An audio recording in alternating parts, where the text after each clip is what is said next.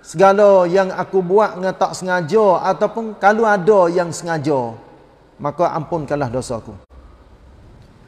Maka Allah Ta'ala menerima taubatnya sebab dia tak sengaja. Nabi Musa waktu tu belum lagi jadi Rasul. Dalam tafsir mengatakan umur dia lebih kurang 30 tahun.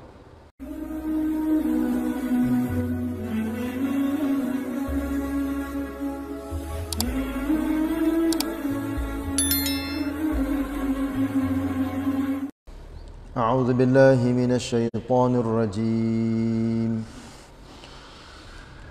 قال رب إني ظلمت نفسي فاغفر لي فغفر له إنه هو الغفور الرحيم قال رب بما أنعمت علي فلن أكون ظهيرا للمجرمين فأصبح في المدينة خائفا يترقب فإذا الذي استنصره بالأمس يستصرخه قال له موسى إنك لغوي مبين فلما أن أراد أن يبطش بالذي هو عدو لهما قال يا موسى أتريد أن تقتلني كما قتلت نفسا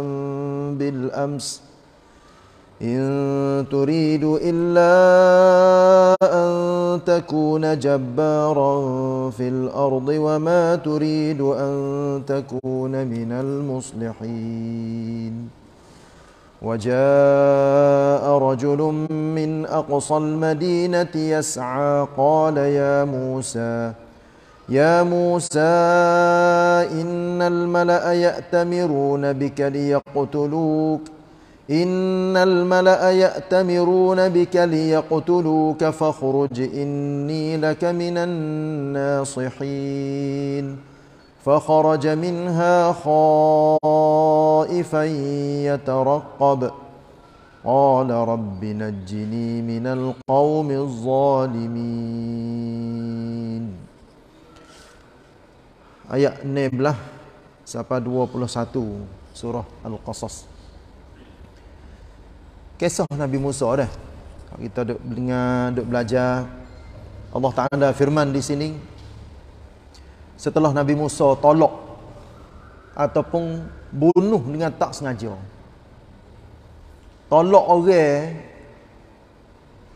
daripada Bani ataupun daripada kaum Qibti, siapa kau orang itu mati, maka Nabi Musa pun berasa kejut diri dia sendiri. Sebab apa?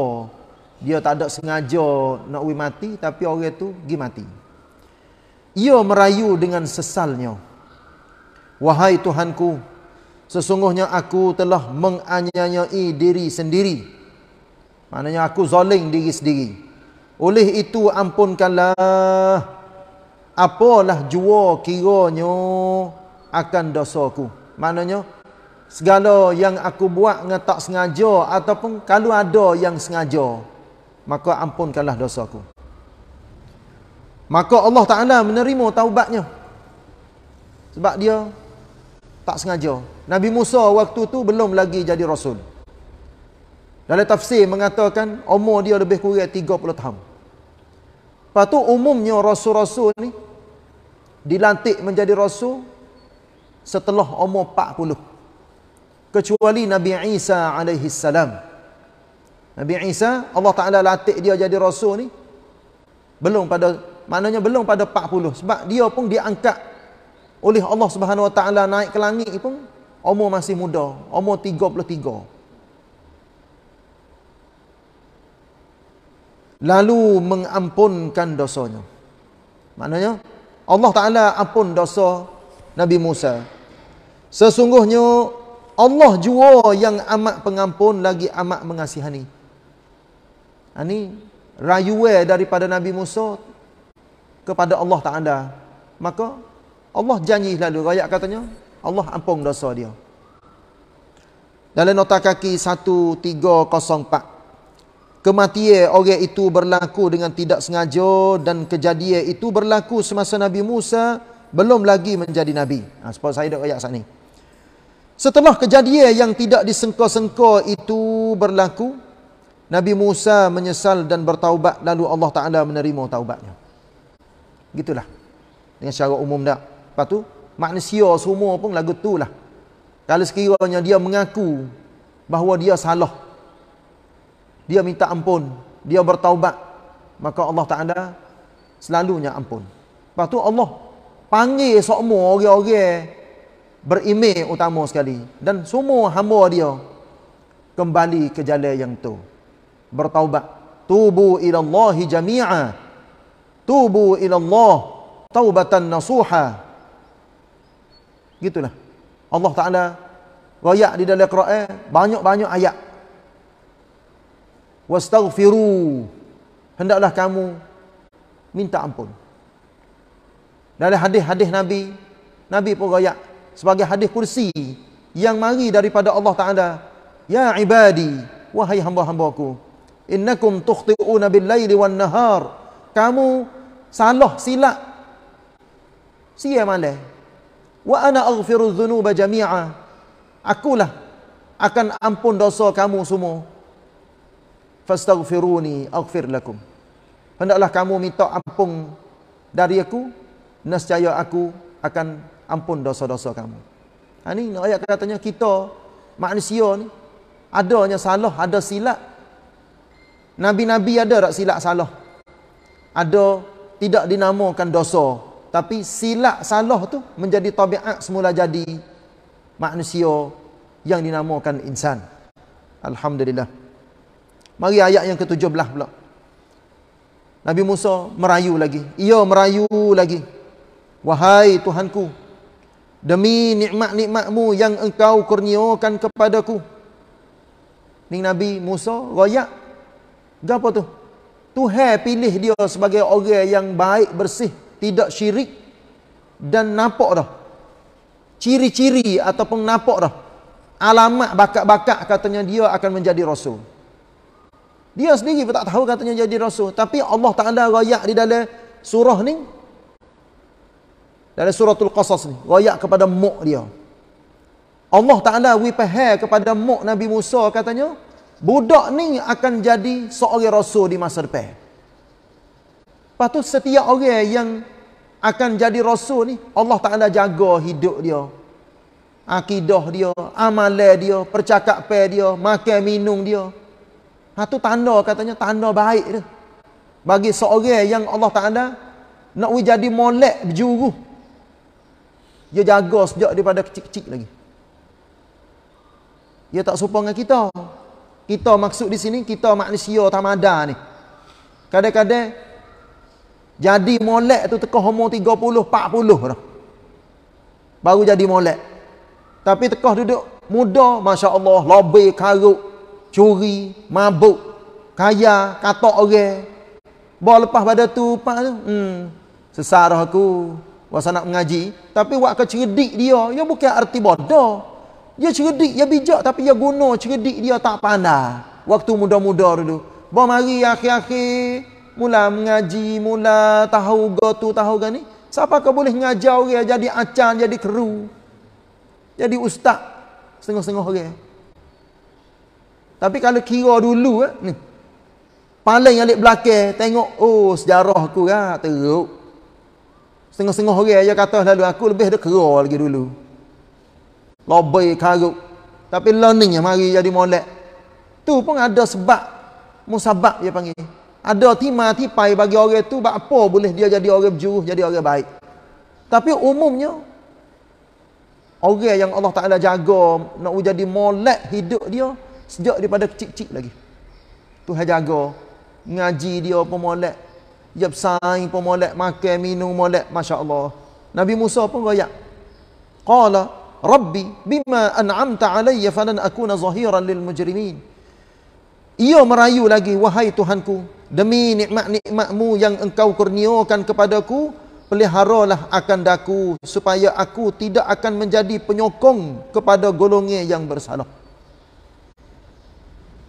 Ni Nabi Musa minta supaya dia mai qiao khong, mai kau kai urusan hidup dia dengan orang yang bersalah, orang berdosa dan tak ada masuk di dalam klum orang-orang yang tak berjuru. Kita pun lagu tu ke? Setiap orang Islam, lelaki perempuan, jangan duduk di dalam klum orang-orang yang lobe, karuk, buat-buat dosa dan sebagainya. Tak boleh. Walaupun kita, rakyat katanya, kita tak ada buat dosa. Saya misal mudah-mudah ni tak. Kita duduk sekali di meja orang minum arak. Kita minum teh. Walaupun kita makan kafe, makan teh, orang tengok, orang lalu pak tengok. Jebur arak duduk depan. Orang tak skor katanya molek lah kita. Tu saya misal mudah-mudah tu. Apatah lagi, kita misal dengan benda hak lebih besar daripada meja hak ada arak. Orang tak ada skor lah katanya kita tak minum arak. Dah arak duduk depan. Walaupun kita makan teh, arak dengan teh lebih kurang cahaya dia. Walaupun kita makan dalam cawan, dia tu makan dalam jebur ataupun makan dalam gelas hak yang bubuh air batu dan sebagainya. Ambil arak bubuh. Sebab itulah. Misal macam tu nak wih gambar katanya kita jangan qiao khong walaupun sikit dengan klum orang-orang yang tak berjuru. Terutamanya orang-orang yang buat maksiat. Nama kita tu ada juga dalam senara orang-orang hak pasal tak molek. Tu Nabi Musa dia berdoa minta supaya dia tidak menjadi penyokong kepada golongan yang bersalah. Alhamdulillah. Allah Ta'ala terima doa dia. Tapi duduk di dalam bandar pada waktu tu. Bandar artinya bandar Mesir lah. Waktu tu, setelah dia mengaku katanya dia salah. Sekali lagi, orang hak qiao khong dengan dia saat ni, iaitunya kaum Bani Israel dengan Qibti. Ada lagi duk qiao khong. Sebab apa? Nabi Musa ni habis cakap dah. Berasa katanya salah benda hak dia buat. Dia minta ampun dah. Tapi kemudian daripada itu tinggallah ia di bandar Mesir dalam keadaan cemas. Cemas makna apa? Kriat. Bosan-bosan. Sambil mendengar-dengar berita mengenai dirinya. Orang mula pakat kecek belakang. Ni kalau dia kita tengok kisah pasal ni, ayat-ayat pasal ni, serupa dengan kisah Nabi Yusuf alaihi salam.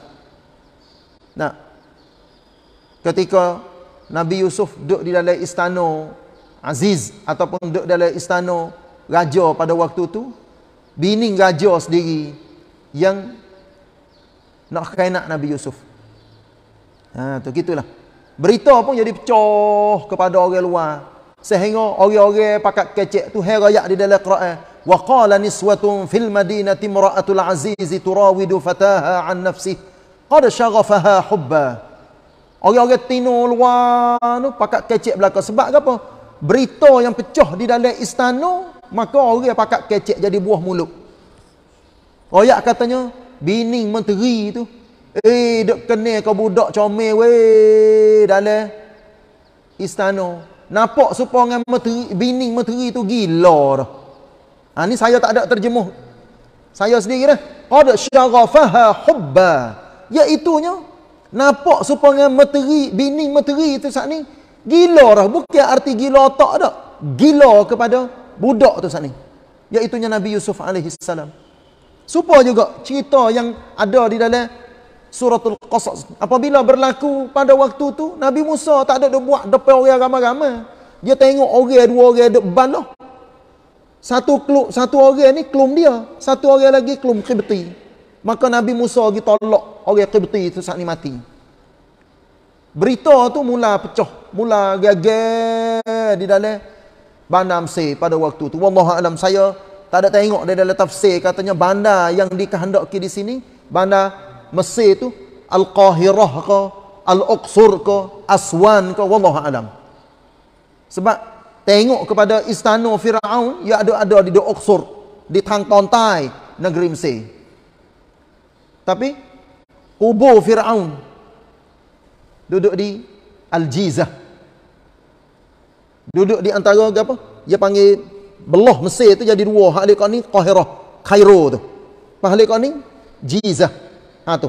Kubur Firaun yang dinamakan piramid tu. Duduk alik Gizah. Wallahu alam nah. Hak ni kena tengok dalam tafsir lebih panjang lagi. Tapi di badan Mesir pada waktu tu orang pakak-pakak kecek Nabi Musa. Musa bunuh orang weh. Anak Firaun bunuh orang sebab terkenal Nabi Musa ni anak Firaun. Anak pelihara Firaun. Masya Allah. Maka tiba-tiba orang yang meminta pertolongan kepadanya semalam. Semalam di sini artinya kemarin. Jangan kita faham apa ni? Semalam tu semalam mekun. Tapi istilah semalam ni dalam bahasa Melayu Malaysia lah. Semalam artinya kemarin. Ha tu. Bila sampai? Oh semalam. Kita duk faham katanya semalam mekun. Pukul 7, pukul 8. Dia kata, saya sampai selepas asar. Macam mana semalam lepas asar? Ha, tu istilah dalam kecek. Kalau tengok kepada bahasa Arab, dia sebut kena lalu dah. Apa? Fa idzal ladzi istansarahu bil amsi. Al ams artinya kemarin. Nak sebut bagaimana? Ya istilah bahasa Melayu. Istilah bahasa Melayu dia panggil semalam tu maknanya kemarin. Tapi bahasa orang putih dia sebut kena. Dia sebutnya yesterday. Yesterday maknanya kemarin. Semalam dia panggil last night. Sebut kena lah dia. Wallahu alam lah, hak ni istilah bahasa Melayu. Orang hak minta pertolongan dengan Nabi Musa kemarin tu memanggil, meminta pertolongannya lagi. Kemarin tu orang ni lah juga royak ke Musa. Musa, mari tolongku. Kibti ni nak bunuh aku. Nabi Musa bertolak orang tu mati. Hari ni orang tolak juga. Mari jumpa dengan Nabi Musa. Minta tolong pula. Jadi nak ayat katanya, tualak khon orang tolak kemarin dengan hari ni. Apa? Memanggil, meminta pertolongannya lagi. Musa berkata kepadanya. Ni Nabi Musa mula nak marah dah. Sesungguhnya engkau ini orang yang nyata sesatnya. Tu gitu. Mung ni nampak geleweng ni. Kemarin mu minta tolong aku, takut orang kebeti bunuh mung. Aku pun kita tolak orang tu sampai mati. Latar-latar hari ni mu mari minta pula. Minta apa tu? Ada minta pertolongan. Nak Nabi Musa bantu dia, tolong dia dalam satu-satu hal. Cerita tak habis lagi dah, tapi masa habis dah. Duduk di ayat 19. Falamma arada an yabtisha billadhi huwa aduwwun lahumā qala ya Musa. Tak ada kena terjemuh lagi. Esok insya-Allah kalau tak ada uzur ke apa, kita mari sambung semula kisah Nabi Musa alaihi salam dengan orang-orang yang ada pada waktu itu. Wassallallahu ala nabiyina Muhammad wa ala alihi wa sahbihi wasallam. Wassalamualaikum warahmatullahi wabarakatuh.